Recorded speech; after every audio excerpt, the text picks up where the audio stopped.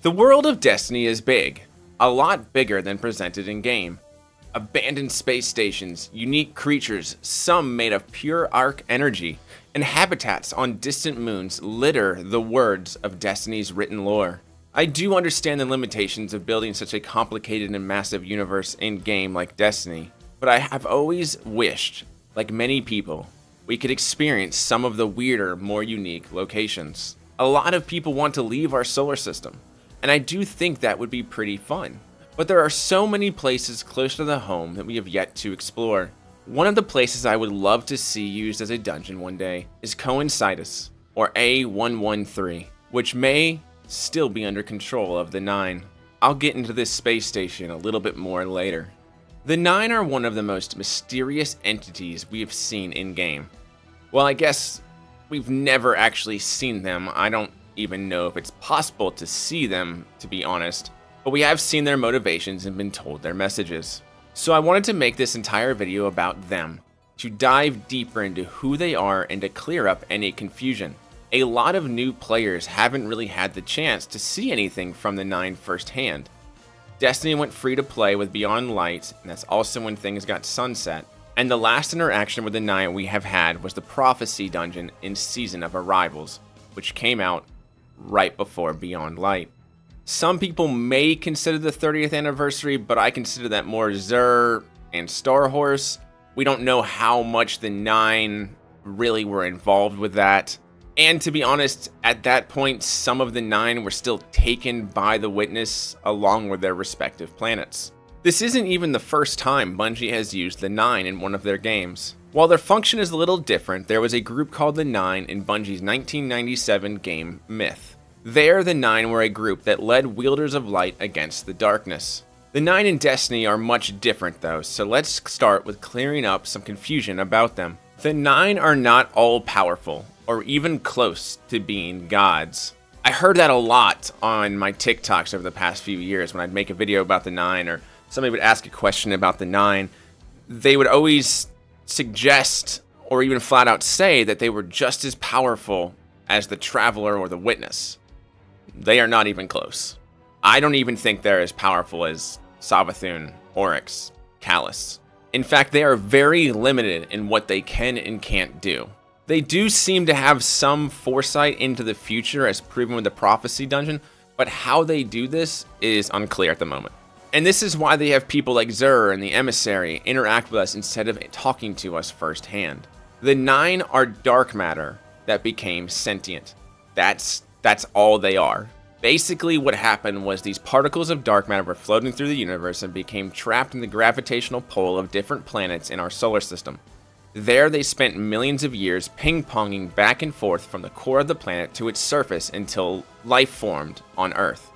They became more and more aware as life evolved on Earth, and once sentient life, humans, evolved, they themselves became sentient. If life ceases to exist in our solar system, the Nine also cease to exist, or at the very least, lose their sentience. This has caused the Nine to divide into two factions, one that wants to help us, and the other that wants to find a way to free themselves from us. The Nine that want to help us are the ones that are sending Xur and Orin, the Emissary, to speak to us. The Nine that want to leave are the ones that helped Gaul attack the Traveler. I'll get more into both of these a little bit later in the video. The Nine can't even interact with normal matter. They need agents to help do their bidding. There has been cases where they can create and synthesize normal matter though. Even with the Nine that want to help us, we are not sure what their motivations are. I think they understand that keeping us alive are their best chances of survival, but do not think they are acting on altruistic motivations. They want to study us and the light, and find a way to use the light for themselves. Their goal is to find a way to use light to construct bodies for themselves so that they could freely move and not be dependent on other life. The Nine created Xur and the Emissary. Both used to be part of humanity. While Xur was human, Orin was an Awoken. Xur is part of a group known as the Jovians, and there are more like him out there.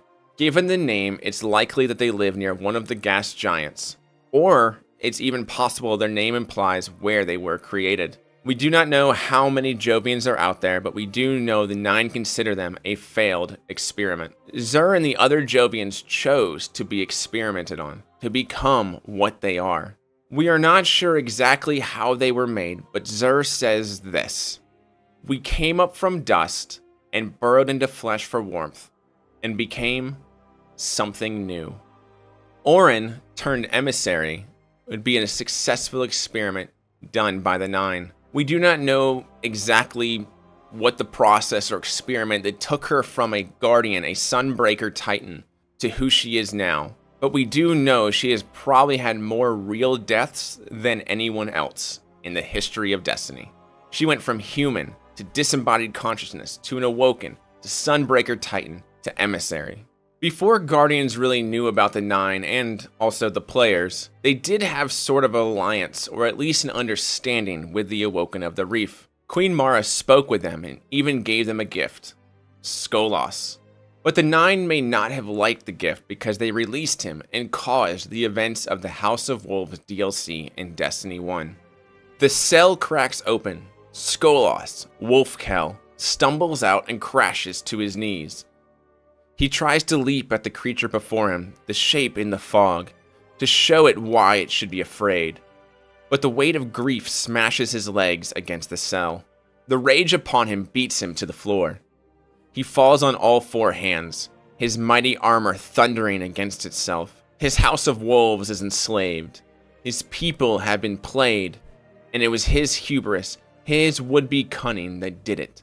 While the other houses fought for their future on Earth, throwing themselves at the great machine, Skolas wasted his people in games of betrayal and ambition. Bitter pride brought a bitter end. If Skolas were a Kel, he would ask his Archon to dock him. Ether hisses in his mask and it tastes cold, so cold. He looks up at the tiny hooded shape before him. The cell's mist is clearing. He can see. "I believe that I am here," the creature says. To Skolas' ears, it has a strange voice, a strange accent. It speaks his language. "I have a clear purpose. I cannot explain it. Forgive me." From beneath its hood, tiny fingers of shadow probe the air.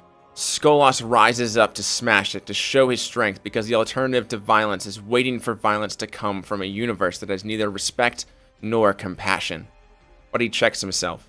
His ambitions have brought him here, to this cell, in this strange place. Only it's not so strange, is it? It's the hold of a catch. "The Queen?" he says to the thing.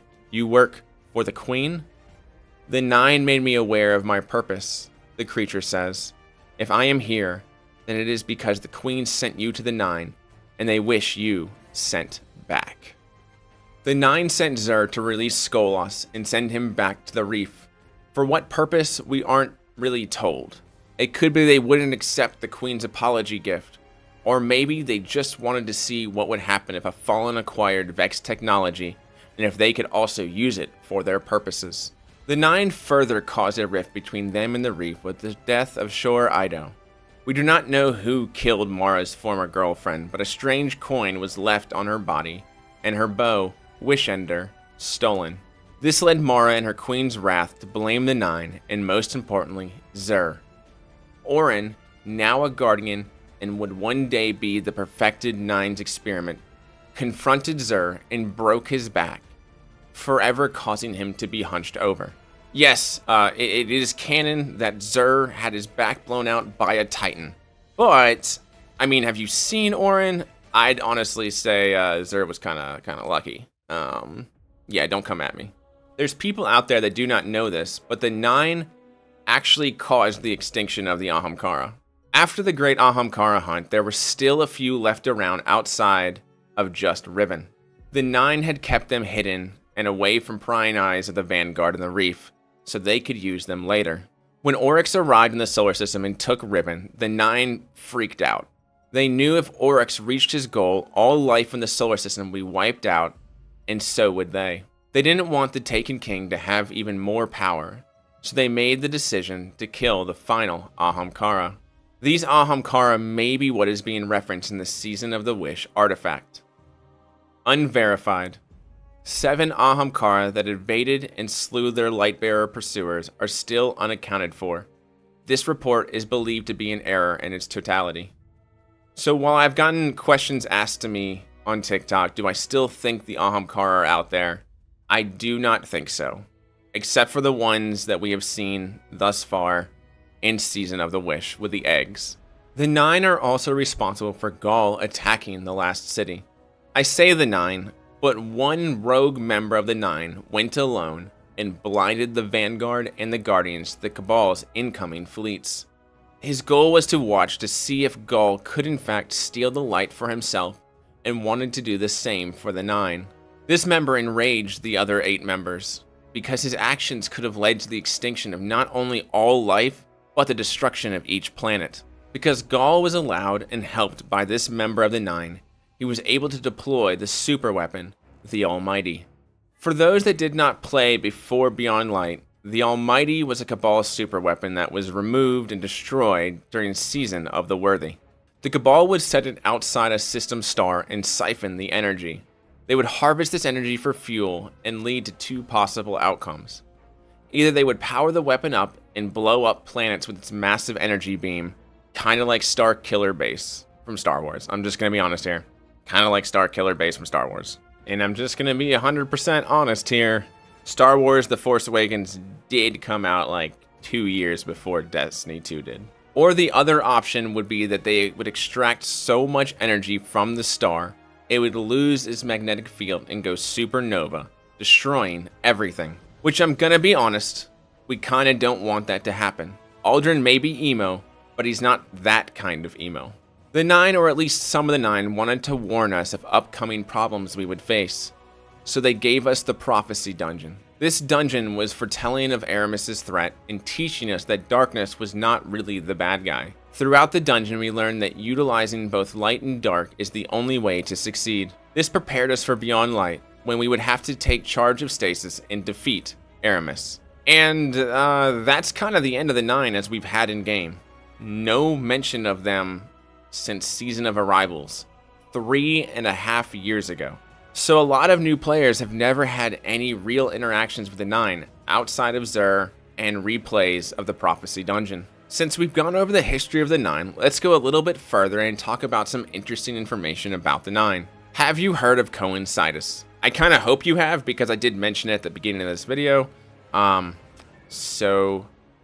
Check marks to those who have retention rates very high. It's a space station stranded out where the moon Circes used to exist. No one knows its purpose or who made it, and officially it doesn't even exist. What we do know is there are portals called keyholes that go to other dimensions. The few that have entered these portals have either been lost, came out screaming, or had their entire bodies ripped from the atoms. At one point in time, Dead Orbit was in charge of this space station, and then the Awoken, and then Crota, and now the space station fell into the hands of the 9 at one point, and they may still be using it. They used it for experimenting on creating living things from nothing. It started small, with simple atoms, then a black tar oozed out of the keyholes, speeding up till it erupted in black sludge. Then shapes came out, different fractals. Finally, beings, and I'm quoting beings, came through. They died quickly, but they had the structure of a living thing, but with multiple throats and plant cells. Then finally a tube creature came through it. It lived for a short time before perishing. This one had something similar to a circulatory system. No other creatures have come through the portals since. It's safe to assume that the 9 have stopped their experiments. There has been a theory for a while that unknown space, the realm of the 9, is Anna Harmony. Anna Harmony is a planet we were told about back in the Books of Sorrow. A planet orbiting a black hole with silver lakes. We see on the director that eternity is a black hole, and we go through a wormhole to get to unknown space. Anna Harmony was home to the Harmony people, which of course, the Hive wiped out. They were also probably the most technologically advanced of any of the civilizations the Traveler blessed after the Witnesses people. Unknown space, I do not believe, is another dimension. My main reasoning for this is that part of the 9 want to create another dimension and leave our solar system and be free of the chains of life. So if they've already created this dimension, why are they still around bothering us? So whether or not Unknown Space is on a Harmony, I do believe it is another planet in our universe somewhere. Before I end this video, I just want to say we aren't 100% sure if Pluto is counted as one of the 9. There is the chance that the Sun itself is a member and not Pluto, since Pluto is no longer a planet by our new standards. Please don't tell Jerry Smith. I know he's very, very passionate about Pluto. The 9 have been around a long time and were a big part of Destiny 2's story until Beyond Light. They might not have always been front and center, but they always had their hands in a lot that happened to us in story. The 9 could be brought back after Final Shape in some way. They may even get more aggressive once the Witness is turned into a terrible exotic that 99% of you will put in your vault. Thank you for watching this video. If you enjoyed it, please comment, like, subscribe, and remember, hunters never die. Hunters never die. Hunters never